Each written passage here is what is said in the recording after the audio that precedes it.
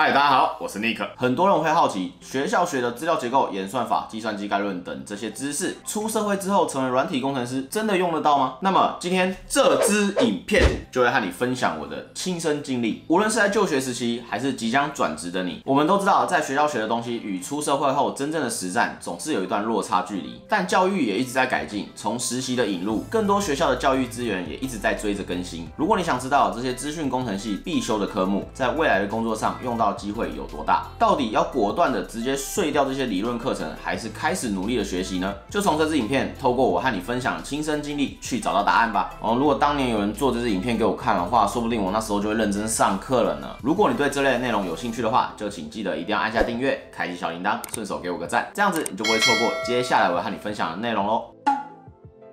我大学时期呢，就读的是资讯工程学系。不过当时的我认为自己在实作课做得非常投入，但是在理论课的部分呢，就变得只是半吊子在读，怎么样就是提不起劲。每当我画的这些二元素，看着这些数值搬动来搬动去，学习演算法的时候呢，开始找最大值、最小值，为的就是应付考试。我都不能理解这和实作的课程到底有什么关系啊？还是其实是因为我的学校比较烂，我就烂。后来从大学毕业后，经历当兵，直到找到第一份软体工程师的工作的时候，我写着网页。建置后台、磕 CSS 的画面，我始终觉得这和我大学学的完全不一样哦。如果你在我出社会第一年就问我学校学的这些资料结构、演算法、计算机概论到底有没有用，或许当时的我可能会回你，教这些没有用啊，不如还教我一些 Git 啊、Framework 或者是 Docker 之类的东西。直到第二年，当时我换到另外一间软体公司的时候，就这么刚好有几位同事就是速成班训练出来的工程师，其中有一位表现特别好，我们就称他为小明好了。小明是速成班训练出来的，他花2个月左右的时间学习网站开发，在此之前他没有任何相关的程式设计背景或经验。小明在这间公司和我一样负责网页的商业逻辑开发，例如撰写评价系统、推荐人奖励以及会员登录登出的系统。我们大概这样子共事超过半年，在技术上我发现我能够写的逻辑基本上他也都能够写得出来，但有趣的是在一些细节的地方，我发现有时候在网页开发上，例如对浏览器的了解，什么时候是 application 给的错误，什么时候又是浏览器的限制，以及解问题设计演算法的思路，我都有不同的看法及更快找到答案的能力。但那时候我总觉得好像我自己资工系出来的也没有什么特别的加成，好像跟速成班的工程师也差不了多少嘛。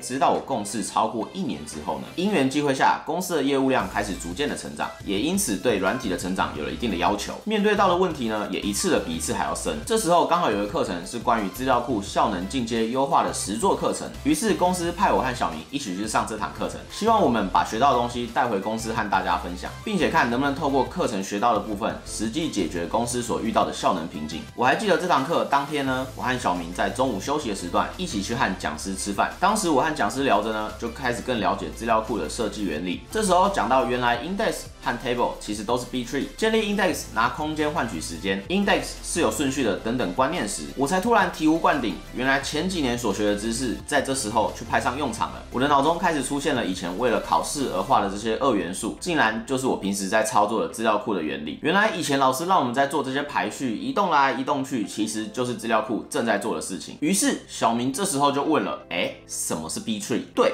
我还真的没办法和跟我一样是挂工程师职位的同事解释什么是 B tree， 我只能和他说这个是一种资料结构，我回去再贴给你看。就是这个 moment， 我才开始意识到，原来和我一样能够解决一般商业逻辑，从速成班出来的小明，我们之间其实是有一个差距在的。看来我终于唤醒了我的coding之力啊！而在这堂课程结束之后呢，我就像是打通任督二脉一样，突然把这几年的软体开发经验和过去大学所学的记忆开始做了整合。于是，在课程结束后呢，我就开始回公司，开始尝试做一些资料库的一些优化，也能够开始看懂之前其他工程师帮忙设计的 index 有什么问题，哪些做起来是不增反减的，哪些是真正有优化到的。我还记得后来和课程的讲师问了一个问题：老师，你认为在大学没有学好资工的人和完全没有学过资工的工程师有差吗？我还记得讲师是这样子回答我的，我觉得有差，就算那些东西当时你没有学好，但你依然泡在那个环境里，当你需要用到的时候，会比别人更快联想到，更快找到答案。而当初讲师的这个回答就真真切切的发生在我的工作经历上。不过这个故事并没有这么快的结束，在这个透过资料库课程明显拉开我和小明之间差距的半年之后，我们公司的业务持续增长，开始遇到了更深的技术，接下来就从一般的网站系统开始碰到了交易撮合。这里粗略说明一下，就有点类似现在的股市系统，有人挂买单就有人挂卖单，而交易撮合就是将其相符的条件进行撮合，可能会完成部分的交易或是完全成交。这时候呢，我在研究一些 open source 的专案，开始研究别人是怎么把这个交易引擎做出来的。于是呢，我就在开源的程式码里面看到了红黑数的实作。这时候我也觉得很有趣，去思考了一下，为什么它的实作不会用二元素去找茬呢？因为在这个交易的演算法是根据订单的价格来做排序。假设交易的订单中，我们第一笔抓进来的刚好是最便宜或者是最贵的，那用二元素就会造成左右极度不平衡的状况，会造成什么呢？造成搜寻的效率低落。但这时候如果用红黑数的做法，就可以让整棵树长成左右平衡的大树，在交易撮合的效率就会变得比较好。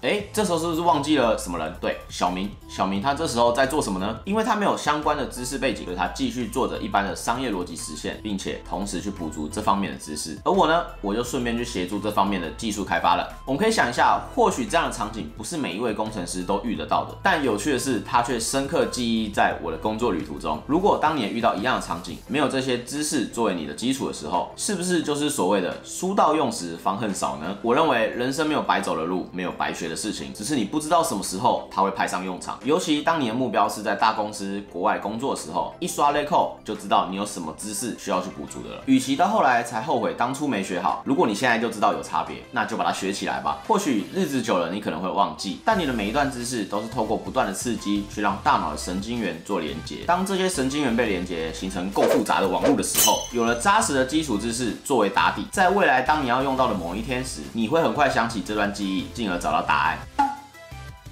这段我会简单讲一些资讯工程必备的技能，不管你是想转系、转学、转大人的，这一段都可以做个简单的知识科普。第一次看不懂你就看第二次，支持你的 YouTube 就不要跳广告啊。第二次如果再看不懂，看第三次还是看不懂，那就早一点睡觉。好了，我要开始了。你要学的是链接串列、二元素杂凑表、资料结构、演算法、计算机理论。资料结构呢，就是安排程式所需要用到资料的结构；演算法是抽象的程式设计方法，探讨呢是程式的方法论；计算机理论是探讨电脑能力的极限，包含可不可以解、要解多久的问题。演算法和计算机理论有一部分都在探讨电脑要解多久的问题，但计算机理论还有探讨更深可不可以解的问题。关于电脑要解多久，又称之为演算法的复杂度。数学符号用表示念作 Big O。资料结构一个连一个就是链接串列，一个连两个就是二元素，连多个呢就是多元素。B tree 就是一种链接串列，二元素都会放在记忆体内，而 B tree 会放在硬碟上，是一般常见的 database 主要结构。特殊用途的资料结构，例如红黑数，也就是影片前面提到的交易撮合，就很适合这个场景。最后，如果你喜欢今天的影片，请记得帮我订阅、按赞、加分享，你的支持是我继续创作最大的原动力。我是 Nick， 在地上滚的工程师，我们下次见。